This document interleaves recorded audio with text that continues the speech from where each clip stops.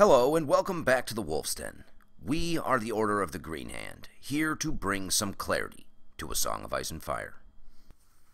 In part 1 of our Old Powers Are Waking series, we introduced the idea that the magic in the world of ice and fire is associated with the various gods we know of throughout the world, and how making this link is crucial to understanding what will transpire in the wars to come. We also read parts of A Game of Thrones Bran 3, when Bran has a dream where he finds himself rapidly falling through outer space, and is first introduced to the three-eyed crow. Appearing from the gray mist, the crow tells Bran that he will die when he hits the ground, and that he must choose, fly or die. Bran flies, and according to Jojen, is given his third eye by the crow. We also pointed out how Bran, being an untrained warg and skin changer, has committed 2 of 3 abominations by taking Hodor and eating human meat as his wolf. Coming up, we will be discussing more of Bran's storyline, the ways of the warg, the life of a skin changer, the powers of a green seer, Jojen's dream about a winged wolf, and lastly, how this relates to Corrin's statement that the old powers are waking. So, let's do this.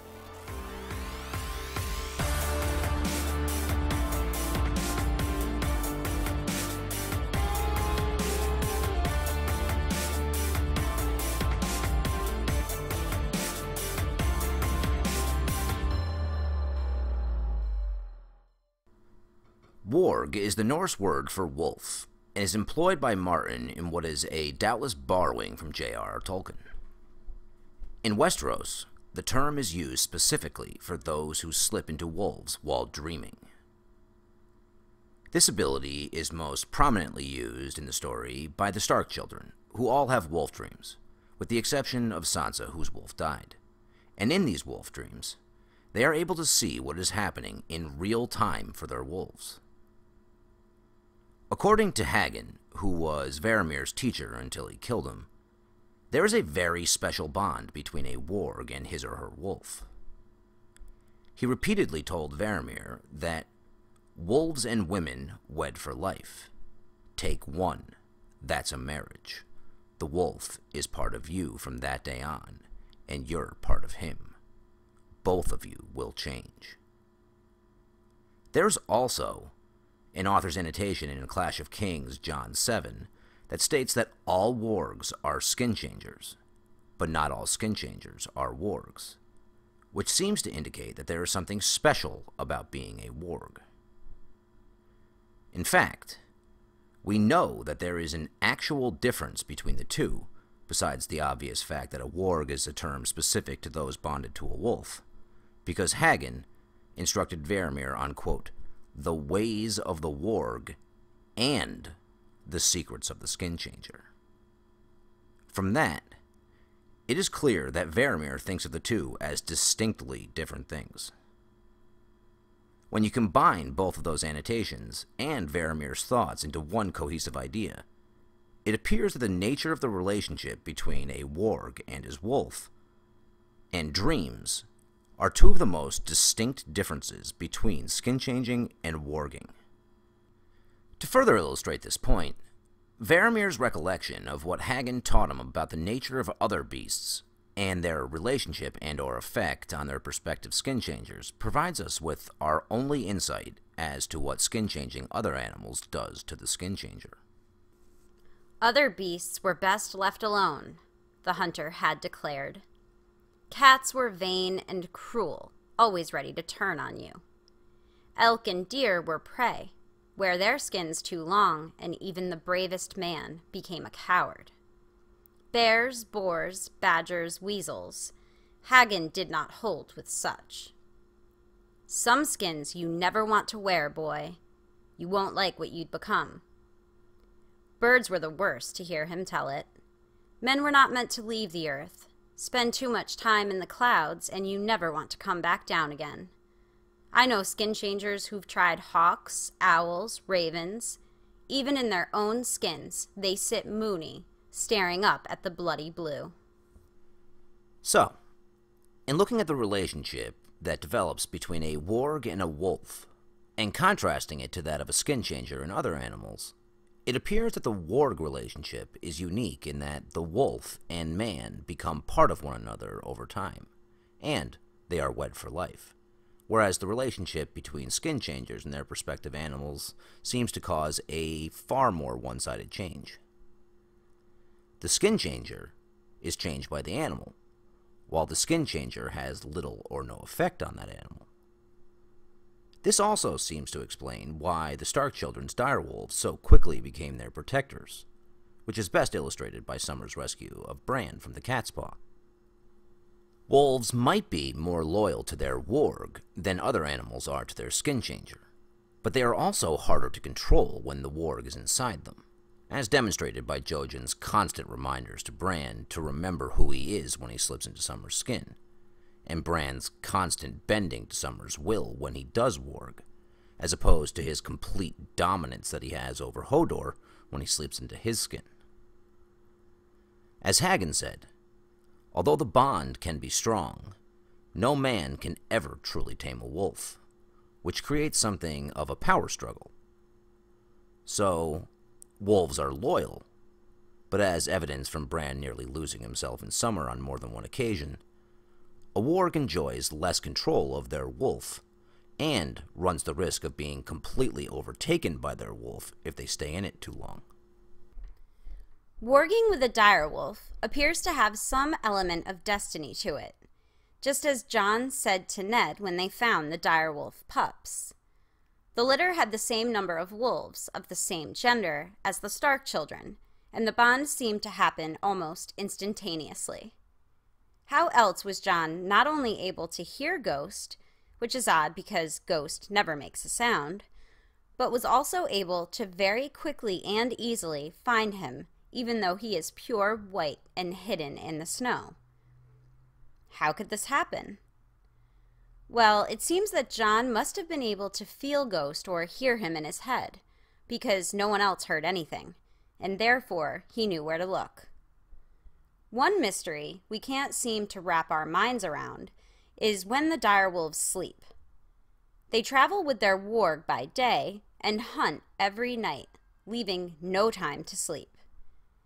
Magical beings from throughout the world, such as Melisandre and Moqorro, another red priest, don't need much sleep or food, leading us to believe the direwolves are creatures that are very closely tied to magic or are magical themselves, allowing them to seemingly go months without sleeping. So how does being a warg or a skin changer relate to being a greenseer? Well, according to Bloodraven, 1 man in 1,000 is born a skin changer, and only 1 skin changer in 1,000 can be a greenseer. So what does that tell us about greenseeing and skin changing? They are the same thing. But it seems likely that you have to be a very powerful skin changer to be capable of slipping into a weirwood. This is backed up by the fact that it is said that the greatest amongst the greenseers could wear the skin of any beast that walks, swims, or flies. Maester Luwin tells Bran that greenseers were considered the wisest amongst the children of the forest, and were also the ones that carved the faces in the trees to keep watch over the woods, and they were also the ones responsible for working dark magic to bring forth the Hammer of the Waters, breaking the arm of Dorne. So it would seem that by Maester Luwin's definition of greenseeing, individuals with green sight are called greenseers. So keep that in mind, because we're going to be coming back to that in a minute. During Bran's lessons in the cave, Bloodraven teaches Bran more about the children of the forest, and their greenseers. Those you call the children of the forest have eyes as golden as the sun, but once in a great while one is born amongst them with eyes as red as blood, or green as the moss on a tree in the heart of the forest. By these signs do the gods mark those they have chosen to receive the gift. The chosen ones are not robust, and their quick years upon the earth are few, for every song must have its balance. But once inside the wood, they linger long indeed. 1,000 eyes, 100 skins, wisdom deep as the roots of ancient trees. Green Seers. Does that sound like any characters we know? That sounds exactly like Jojen. Jojen is small and sickly. He has moss-green eyes. He has green dreams. And according to Mira, he has green sight. So let's return to Bran's conversation with Lewin. That conversation started with Bran telling Lewin that Mira said that her brother had green sight, which by Lewin's definition makes Jojen a green seer.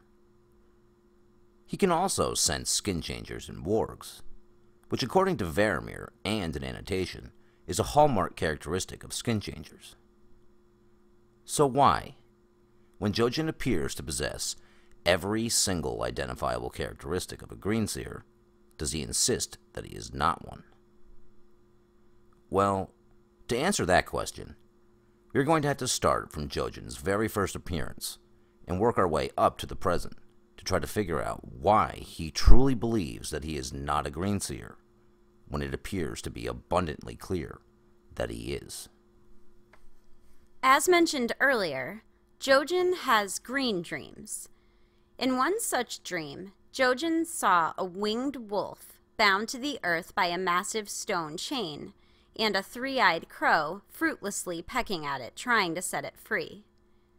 Jojen told his father what he saw, and Howland determined it was Bran, and sent Jojen and Mira to Winterfell.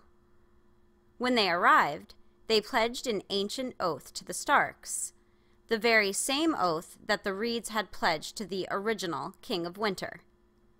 Later that night, Bran has a wolf dream where he sees Mira and Jojen. The rattle of iron made his ears prick up.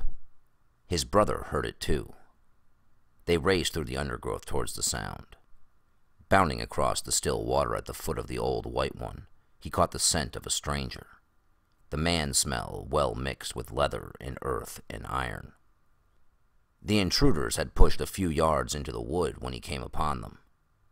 A female and a young male, with no taint of fear to them, even when he showed them the white of his teeth. His brother growled low in his throat, yet still they did not run. "Here they come," the female said. "Mira," some part of him whispered, some wisp of the sleeping boy lost in the wolf dream. "Did you know they would be so big?"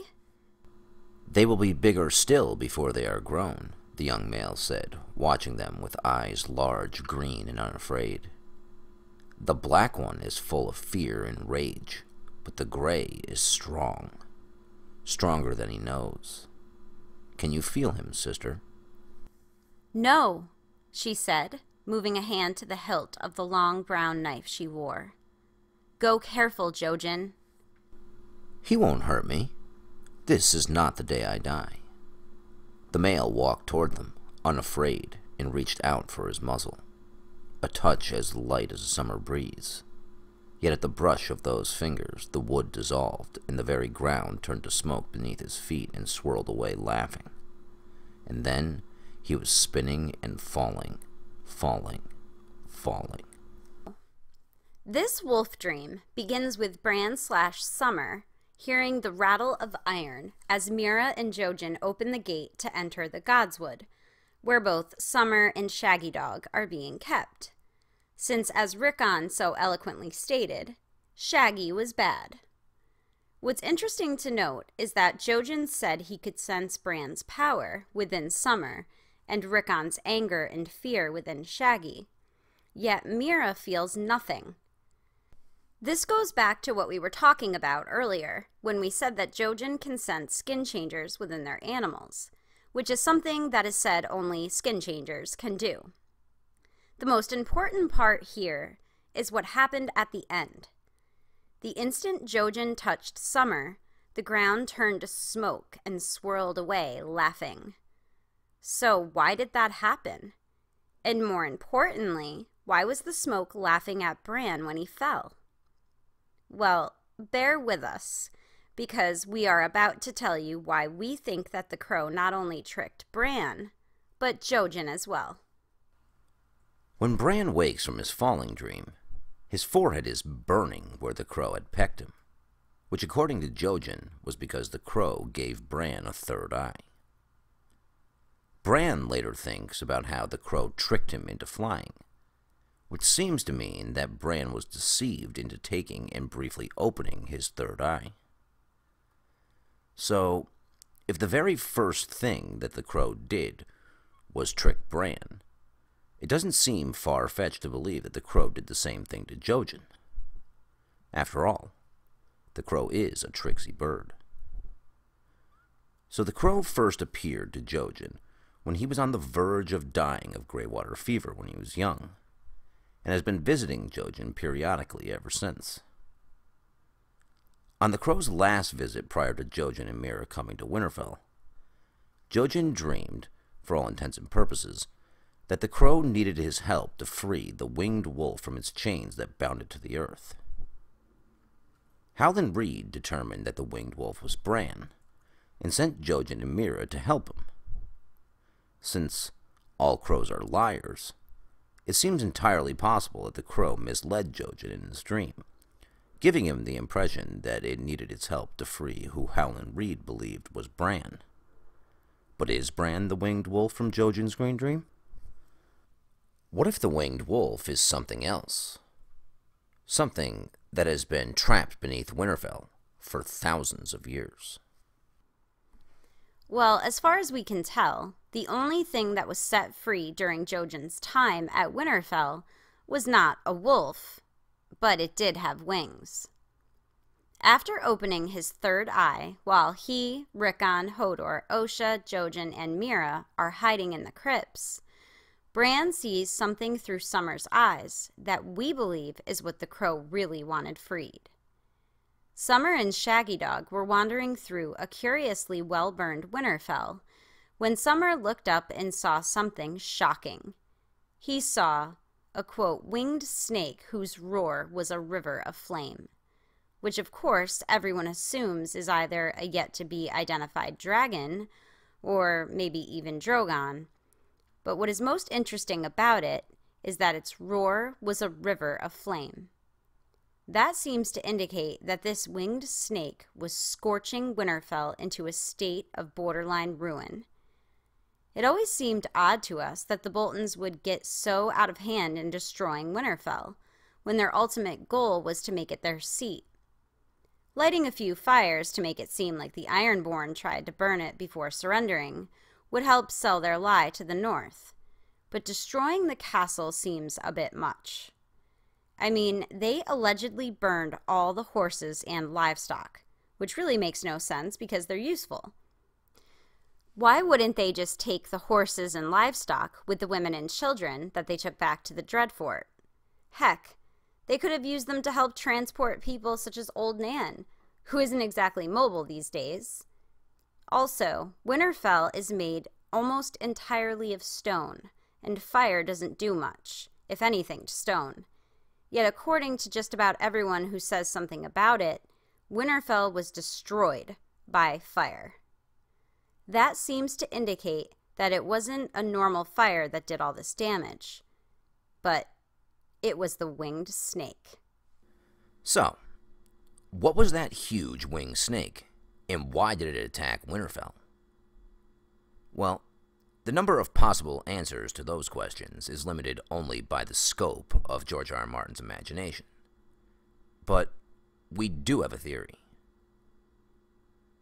As we have mentioned in a few of our previous videos, we believe Winterfell is called Winterfell because it was built where mankind fought and won the original Battle for the Dawn. In other words, it was built at a location where winter quite literally fell.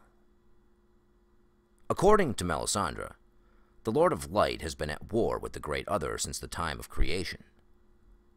What is interesting about that is George R. R. Martin modeled the Lord of Light off of the Egyptian sun god Ra, who was in an eternal war with his enemy, Apep, who just so happens to have been represented as a massive snake that many myths claimed was defeated and imprisoned in the underworld. The Roman version of a Pep was a snake so large he attempted to swallow the sun every day, trying to force the world into a state of never-ending darkness. So, a Pep and its Roman counterpart appear to be the inspiration for the Great Other.